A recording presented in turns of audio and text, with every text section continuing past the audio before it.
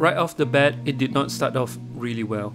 It rained, and by the time we managed to get to the start of the trailhead, we were soaked. We're doing the Alta Via one, which is one of the classic trails across the Dolomites. It starts off at the beautiful Lago di Bride and takes us through 121 kilometers of beautiful trails all the way to La Pisa. And we are off kilometer 0 of 120 kilometers to go. And this is not the best weather to be hiking in. It was raining really heavily just now and we thought of cancelling today's hike. But I'm glad we actually went on with it because it seems like the weather is clearing up for the next 2 hours. And after that, it will start raining heavily again. Hopefully we get to either a camping spot or a refugio before then. What we eventually learned is that the Dolomites can have some of the most bipolar weather possible. It can rain crazily in one moment, and then it can be sunny again. When we wake, hear the birds and see the sun. Side by side our fears are done. Oh, the good times just begun. Ah, the sun. We know what we have, let's hold on tight. Found what we're looking for in life. No camping for today, as we decided that it is a much better idea to stay in a refugio, since the weather is really not conducive and we are wet.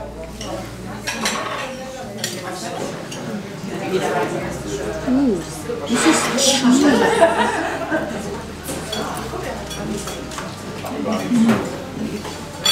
So Amalia, is the food lang, pang or beef? It's beef. What is beef again? So tummy's full, proper sleep, it's time for day 2.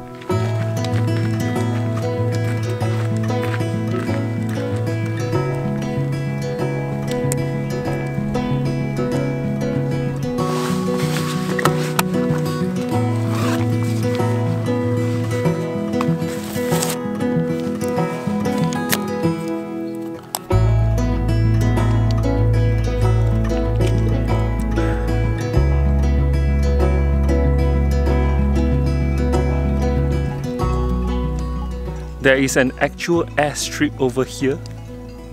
You should fly over there in Microsoft Flight Simulator 2020. And there's some pigs running across the runway as well.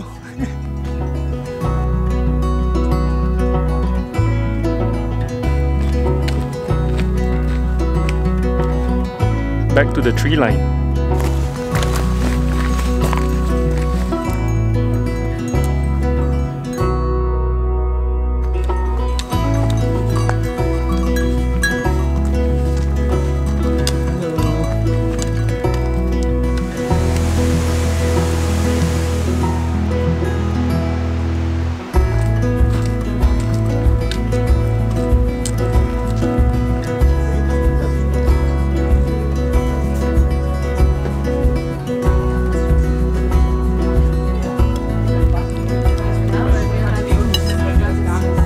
Wait for the cream. Wait for the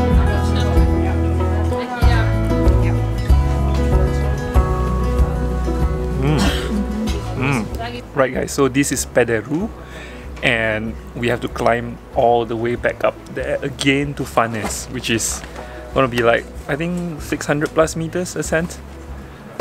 Not a fun day, but slightly easier than yesterday, definitely. What we eventually realized is there's no such thing as an easy day on the Alta Via one. Every day has its own set of challenges and its own set of difficulties. But you are always rewarded with an amazing view. Looking at the weather today, it looks really good. So we decided to camp for the night and hike further than Fanes where everybody else is staying. In hindsight though, that seems to be one of the biggest mistakes we made on the trail, but it was a huge learning experience for us.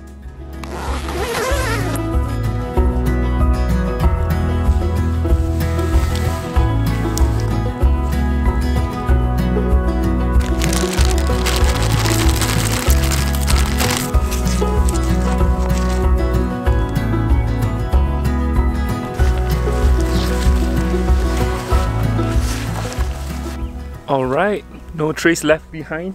except for some flattened ground. It's important to leave no trace, guys, if you're wild camping. So yeah, this was our first campsite yesterday. We were thinking like this is the best campsite ever because it's flat, so pretty. Look at the surrounding. But this became a pool yesterday. So we had to move the tent in a hurry all the way to back over there. What a day! In heavy rain some more. As we edged closer to Tofana de Roses, nothing could have prepared us for what we are about to witness today.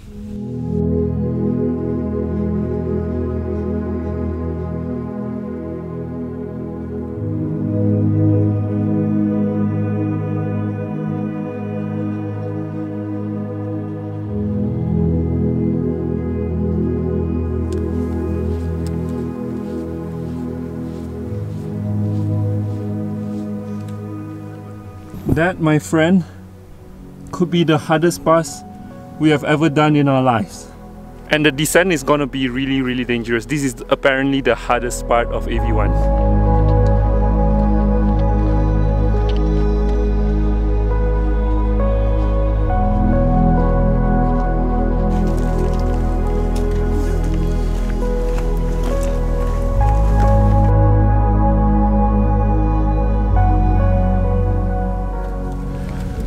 Going up is just one challenge really, because going down, no, that's the real deal.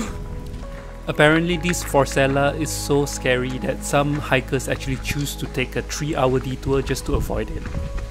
But we're glad that we actually took on the challenge because we were rewarded with some of the best views I've ever seen in my life.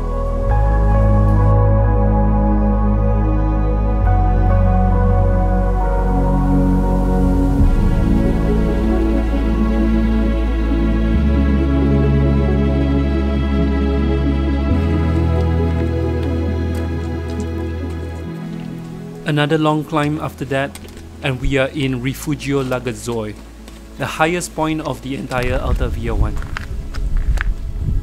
So here we are at the highest point in AV1, but unfortunately they don't have rooms for tonight or dorms. So I guess we're gonna go towards Rifugio di Bona, which is another 2.5 hours. And hopefully maybe we might camp somewhere in the middle. Hopefully it's all gonna be good. A cute little marmot. Don't let its appearance fool you. This creature actually went through our trash in the middle of the night and ransacked everything.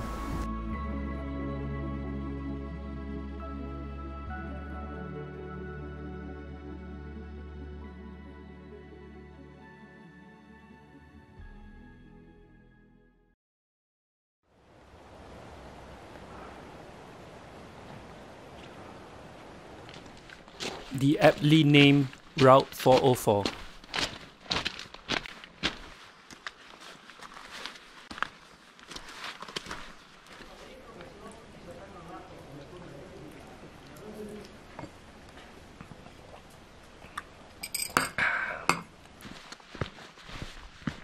So just past Rifugio di Bona, and we're now back in Malaysia. No, we're not back in Malaysia. It's just because the place is so muddy. It's like hiking in Malaysia. And it seems we're back in civilization. For a moment.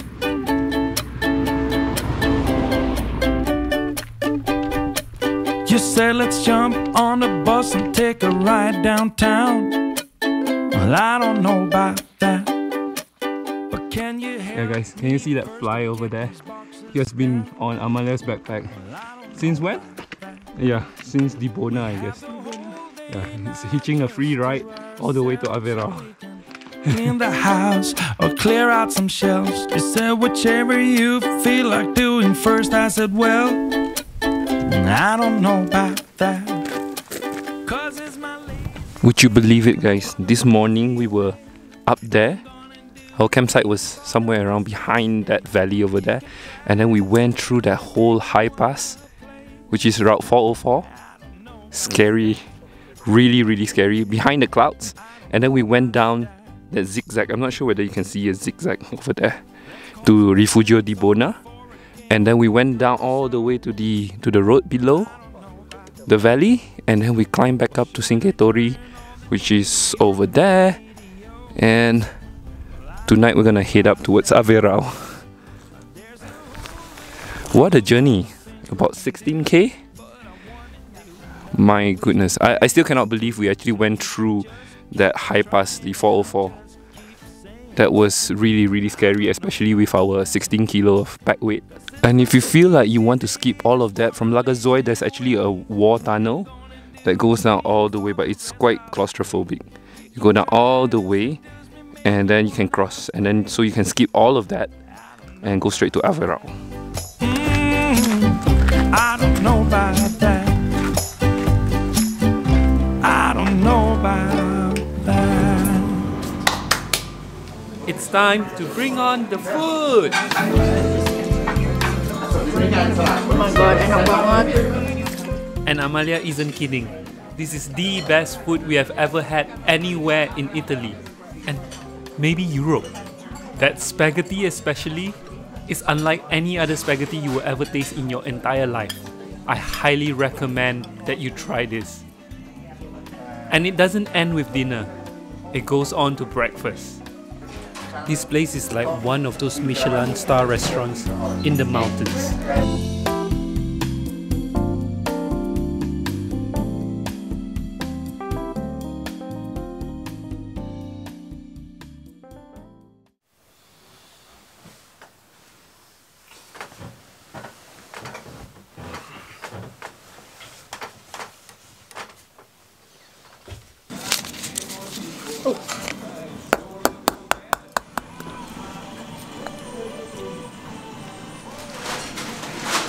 Guys, is this hiking or is this feasting?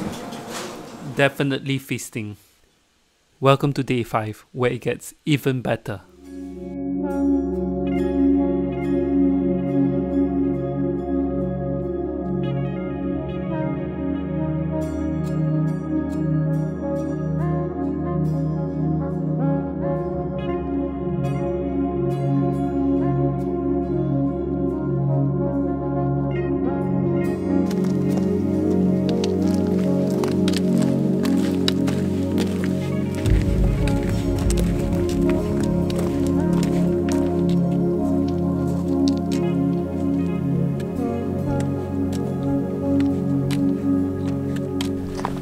Refugio Averao was so good because they actually have a laundry room.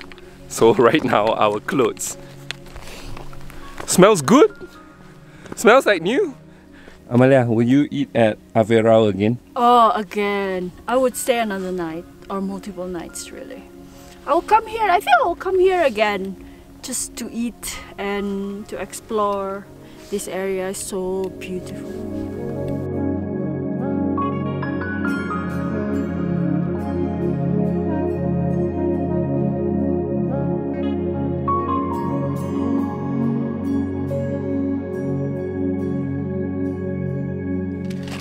I thought today is gonna be an easy day, mostly downhill, I guess, but it wasn't. There's still a few passes we have to go through. This is for Jiao. It's quite high, and I'm so tired. I guess there's no easy day on the Alta Via one. Every time we feel like it's gonna be an easy day, it wasn't. A lot of climbing. It's like climbing Ben Nevis every day.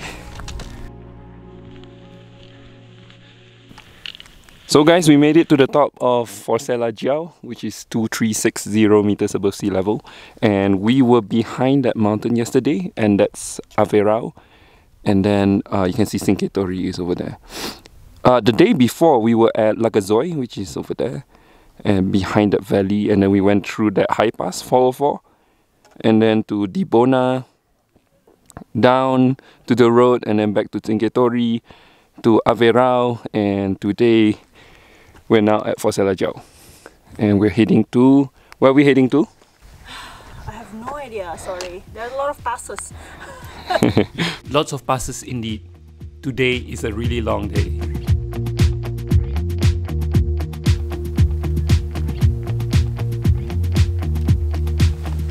I'm not heading for the stars, driving down the boulevard at night. Play on repeat, watching people on the street as I go by. So it's finally the descent! But unfortunately just now during the descent we both felt really tired and our legs felt like jelly. and we're so exhausted.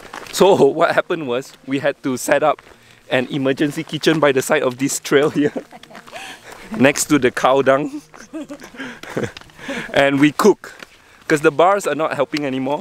So we cook the, you know, the Sea to Summit, what is that? Like a dehydrated meal.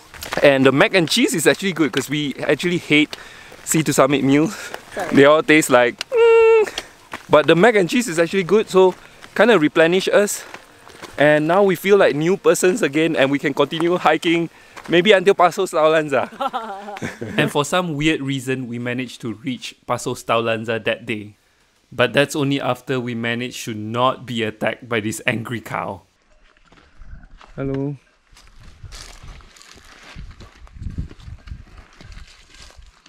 The cow kept looking at my GoPro and I felt it was unsafe to keep filming, so... Wow, that was scary. He kept looking at us as though he's gonna charge after us. Oh my goodness, so scary.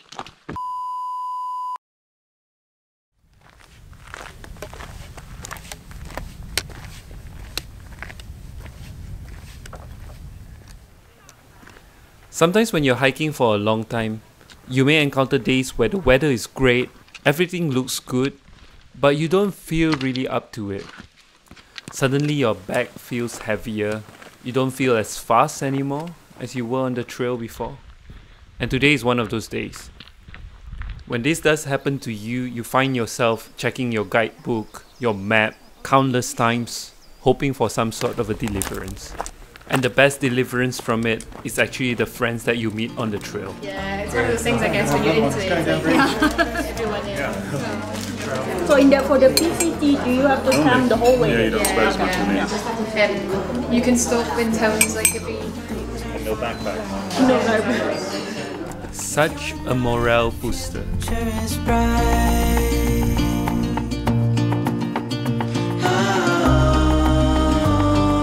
You and I, we got it. We don't need no more. Even in the hard times, you and I can weather any storm.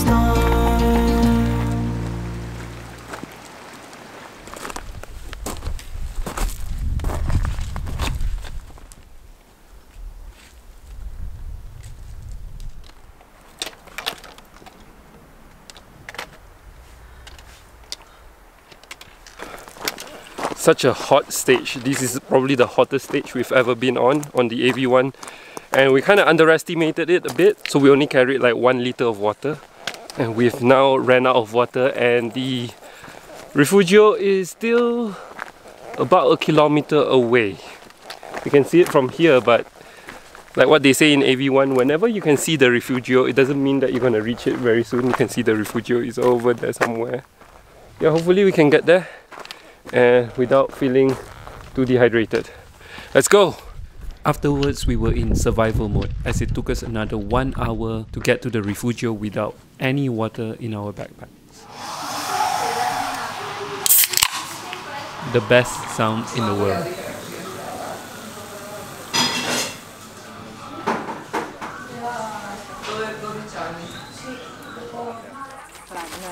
Una Radler media e una Villa media per piacere. Alright, day 8 now, and suddenly it's so foggy. Yesterday was so hot and so dry. Today is so wet and so foggy, and it's gonna rain in a while. You get what you wish for, I guess. The weather was on our side as we descended towards Paso Duran, and I'm rather excited to be able to see some sort of a civilization after days in the wild. Somebody offered us a lift just now. That was very nice, but we said no because we want to make sure that we cover all the kilometers on foot. I think this road section is not going to be that long, so it's okay to walk down, and it's also a descent, which is pretty easy. Something that we realized as we ventured further south towards Belluno is the fact that people are getting nicer and nicer, and there are hardly any tourists around. So naturally, some hikers are quite surprised to see us Asians, and we are the only Asians on the trail. But the trail did get a bit more difficult and precarious. There were quite a few rocky traverses that tested our fear of heights, and we had to hurry through some of them as there is a forecasted thunderstorms due to arrive soon. Thankfully, we cleared the difficult sections before the thunderstorms eventually hit. Caught in a thunderstorm again. Hi. Seems to be our fate. But it's okay, it's not too bad.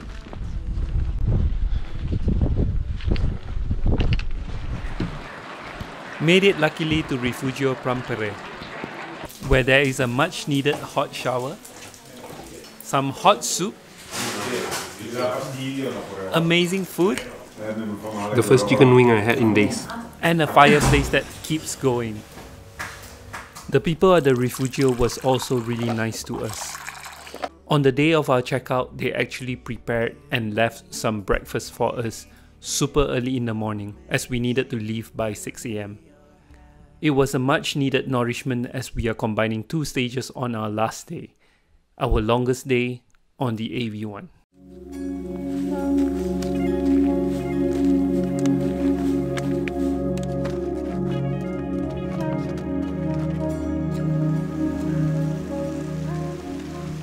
A truly spectacular view to bid us farewell on this trail. For a brief moment we were at ease, somewhat forgot about the thing that was plaguing us for the past few days. The most dangerous section of the AV1, the Knife Edge Ridge. Just a day ago, a group of hikers were nearly struck by lightning on that ridge and had to go down in an emergency and cut short their AV1. We are glad we made the decision to wait another day for a better weather window, as we were rewarded with a safe traverse and some of the most epic views to say goodbye to.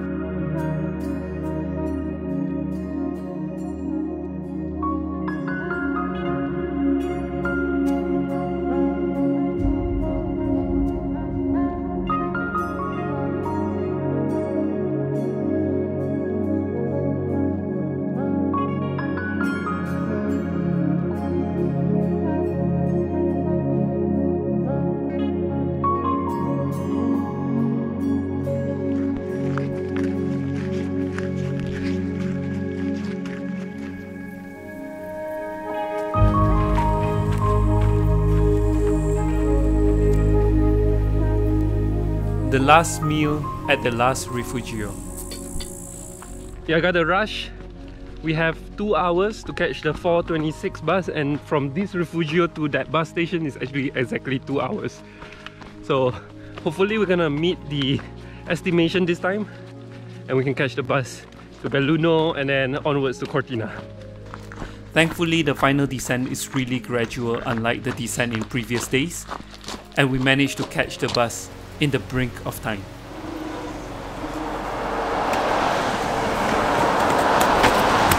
And we're done! We finished AV1! Overall, we walked a total of 121 kilometers and climbed a total of 7,200 meters of elevation. The Dolomites will always have a special place in our hearts. Amazing landscape, amazing people, amazing food. What more can you ask for?